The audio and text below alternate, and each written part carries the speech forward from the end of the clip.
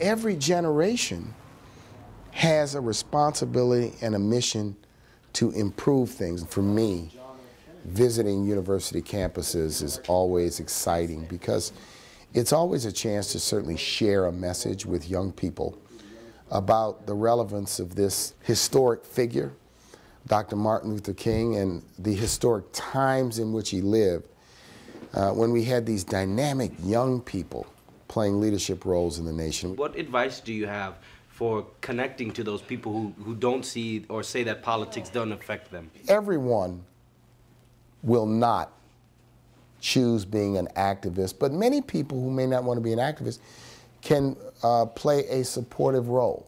And anyone with good sense, passion, and desire can contribute and be a leader and bring about change. We had any number of young people who were involved in civil rights in the Vietnam protest.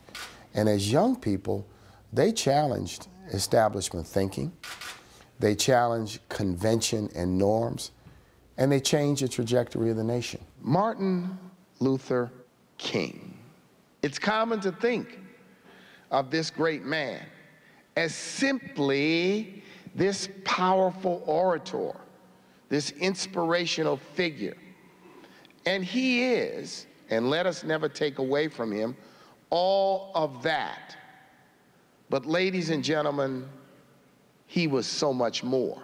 So Martin Luther King, in addition to being an orator, in addition to being a strategist, Martin Luther King was an irritant. He was a generational irritant. He was a young man pushing against the conventions of the time. I think college students should recognize that fighting for, working for, sometimes being activists and protesters for change is a time-honored American tradition.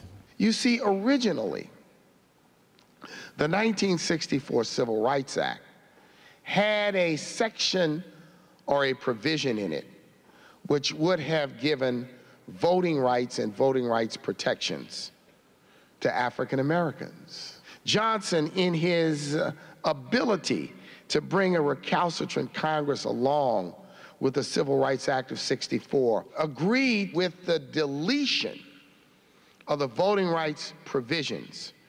The Selma confrontation on the Edmund Pettus Bridge flashed across the screens of Americans' television sets.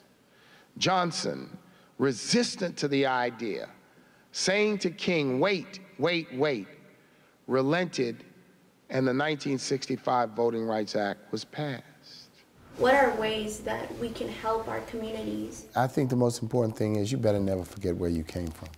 I think it's important that this generation understand that its voice and its issues are going to define the future of the country. I think Dr. King would also lift up the primacy of a generation's responsibility to not only work for the betterment of their generation, but to work for the betterment of their children. If America re-embraces the vision of an America where children from any race and any background and any creed will and can join together with children of any other race, background, and creed to transform this nation into a 21st century citadel of freedom and justice for all, then we will have fulfilled his work and completed his vision.